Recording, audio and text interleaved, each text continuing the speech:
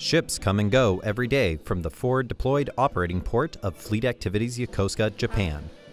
For USS Benfold, this is its first time in what is now its new home port. The USS Benfold, we now have 8 destroyers in Yokosuka. The U.S.-Japan relationship is strengthened at sea with many destroyers, seamlessly operating together, adding to the security, stability, peace, and prosperity of the region.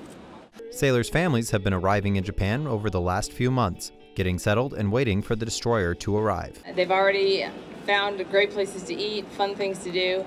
They are more than ecstatic with the sense of community here in Yokosuka, and I imagine that many of our families will never want to leave.